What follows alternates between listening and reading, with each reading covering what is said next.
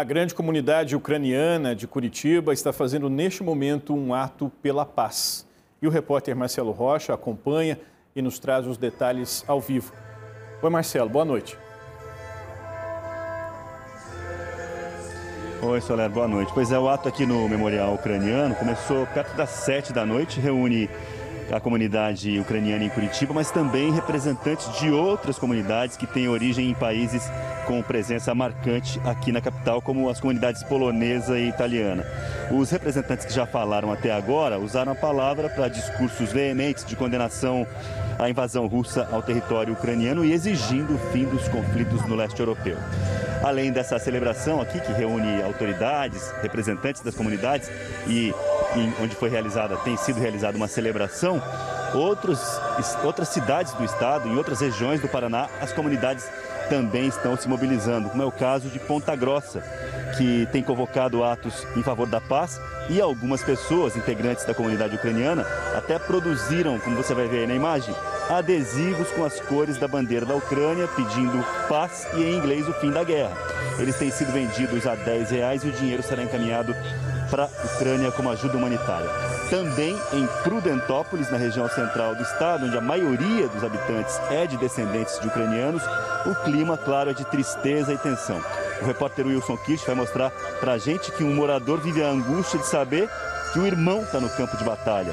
E na escola as crianças já começam a aprender sobre as consequências de uma guerra. Vamos ver. A história que ainda está sendo escrita já virou lição na escola. É uma guerra o quê? É de poder, porque eles querem invadir uma terra por poder de terra, de dinheiro. A escola não se resume a 4 paredes.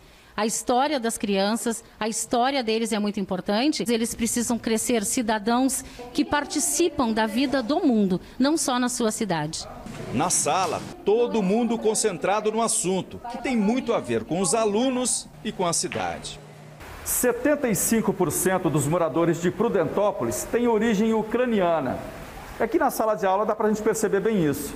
Quem aqui é descendente de ucraniano? Quase todo mundo. Para mim é muito triste isso. É muita morte que pode acontecer. Eles podiam tentar conversar e não só partir para a guerra, porque isso está afetando muita gente que não tem nada a ver com isso. Nós queremos a paz no mundo.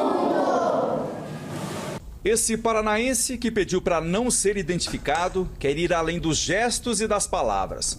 A intenção dele é se alistar como voluntário no exército ucraniano para combater os russos.